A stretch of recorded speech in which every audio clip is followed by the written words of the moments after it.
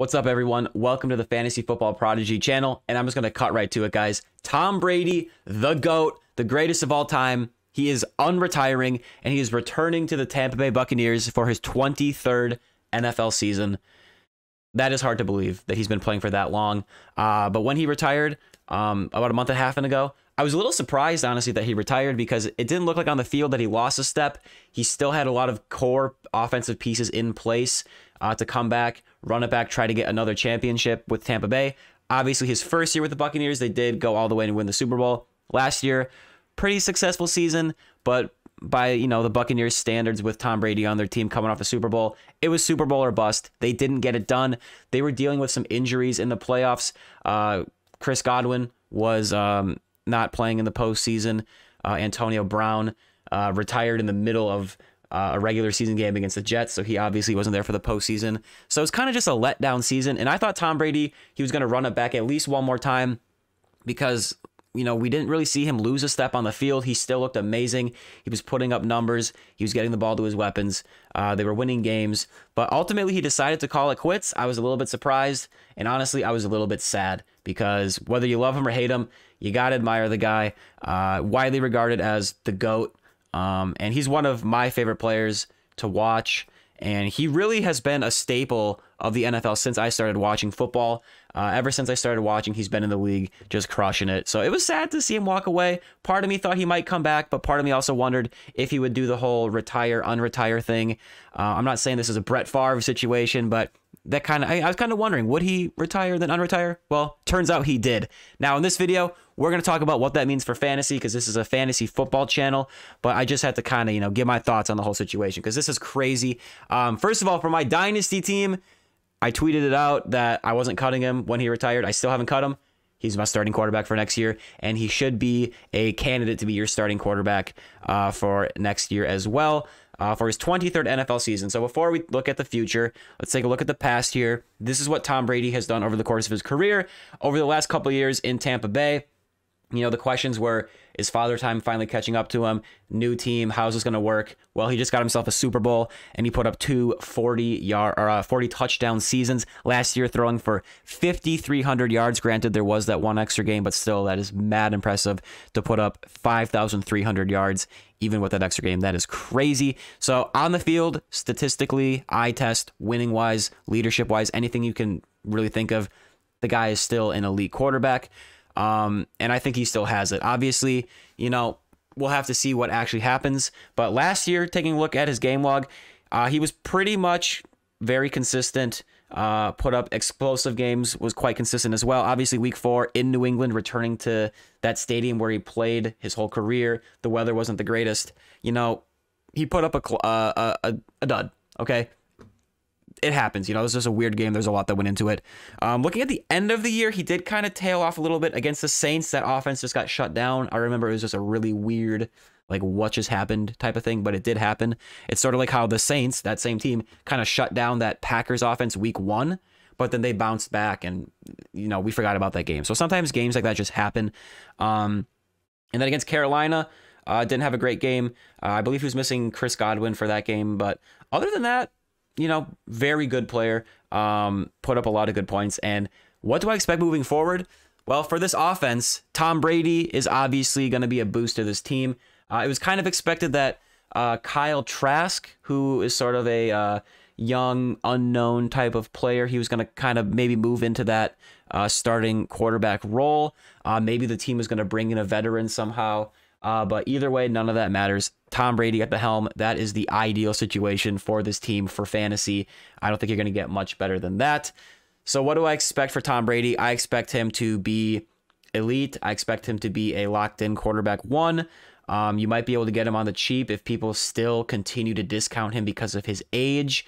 I would just take the bet that he's going to be good for fantasy. And if you look at the weapons around him, we'll kind of go through them one by one, but his main receiving core of Chris Godwin, Mike Evans, they will be returning. Chris Godwin is on the franchise tag, so he will be returning for at least this season. Mike Evans is still under contract. He's as rock solid as it comes as a wide receiver. And then Rob Gronkowski, the tight end that he played with the Patriots for so long, came to Tampa Bay with him.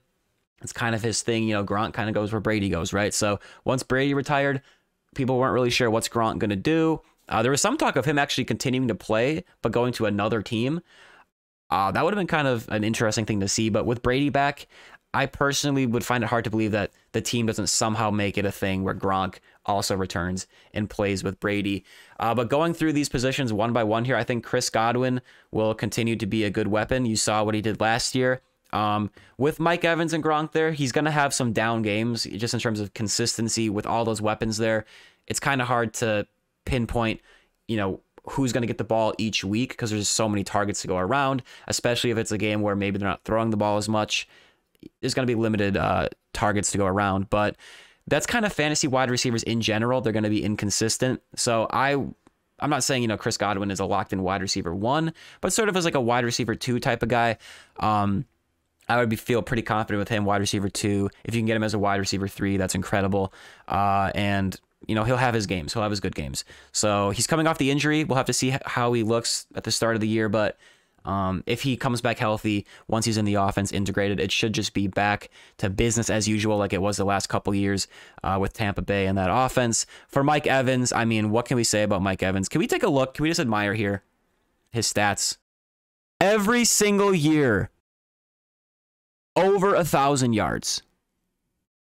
He's cut it close, 1,001, 1,006, but I mean, he's still got it. He's still with Tom Brady this year. You can look at the touchdown numbers he put up the last couple of years with Brady, 13 and 14. What do I expect out of Mike Evans? I don't necessarily expect him to be a league-winning type of player or anything like that.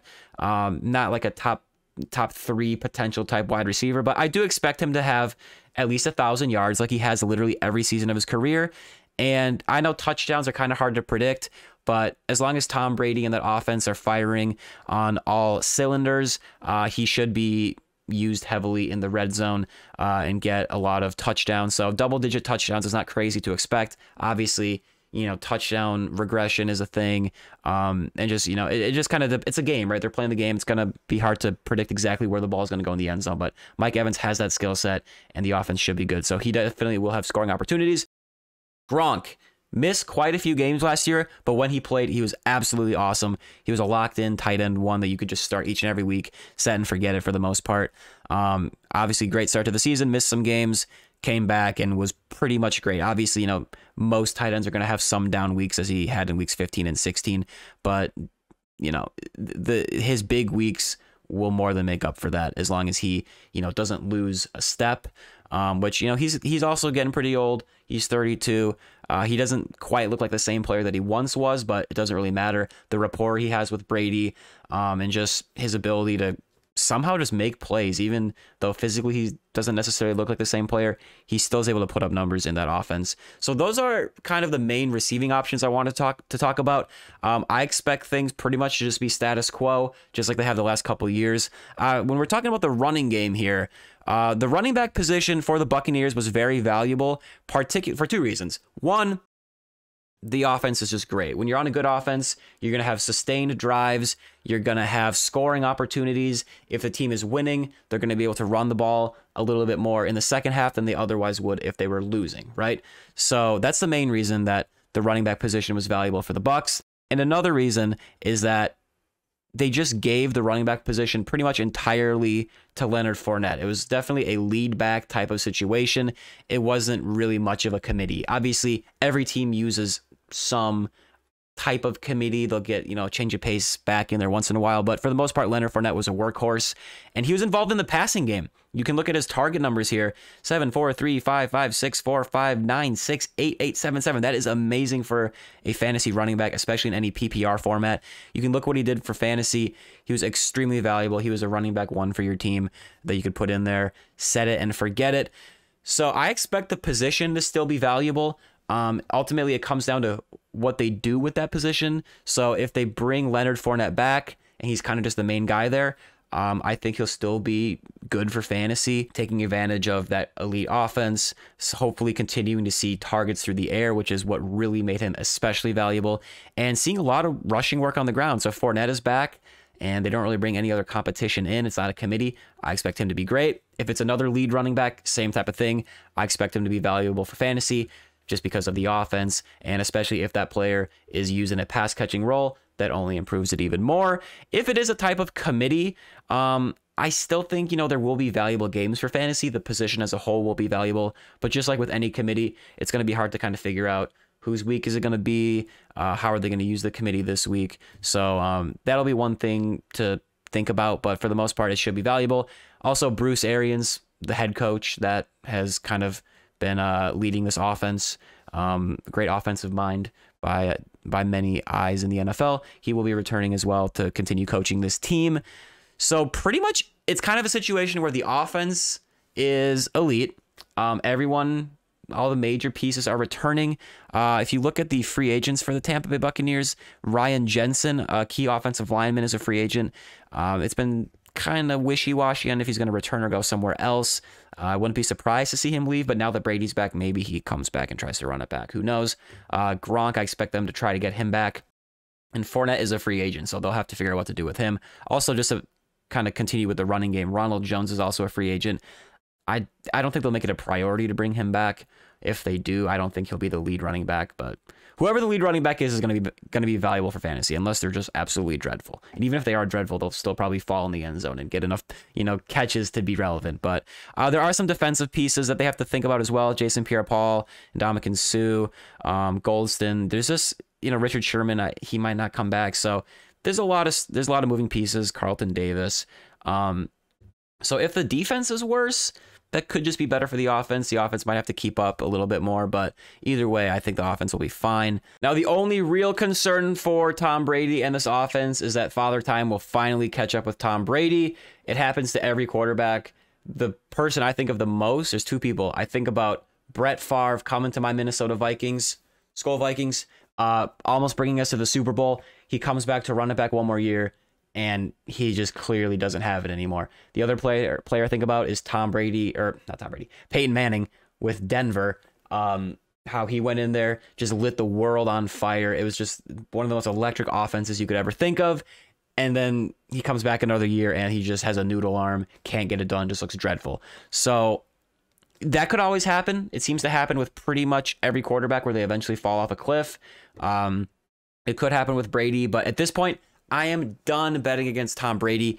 He's 44 years old, but you could have said literally when he was 38, 39, 40, oh, the end is coming. He's going to fall off a cliff. And if you did that, you just watched him score fantasy points against you. So he's got the weapons. He's got the familiarity with the offense. And I really don't see any reason for this to be anything other than amazing for fantasy unless he does hit that wall. But like I said, I'm not betting against Tom Brady at this point, because if you bet on Tom Brady and he really this year just doesn't go well for him, you kind of just live with it. You kind of have to expect that maybe he will have that final bad season at some point, but I don't think he's going to go super high in drafts, so you can probably get him at a reasonable draft cost. And if he does hit, which I expect, he should be a solid quarterback for your fantasy team. All right, I thought I'd just hop on here quick and give my thoughts on Tom Brady. Nothing too groundbreaking, pretty much just to wrap it all up, that I expect the offense to continue to be good. The receiving options that he's had there and that have been good, I expect them to continue to be good. And as long as Father Time doesn't finally catch up with Tom Brady and stop him in his tracks, it should just be status quo. And as you can see, he's proven it for literally over 2 decades that you should bet on Tom Brady. So anyways, that's going to do it for this video. I hope you guys enjoyed it. Thank you so much for watching. I really appreciate it. Make sure to drop a like, subscribe to the channel. I'll talk to you guys later. Peace out.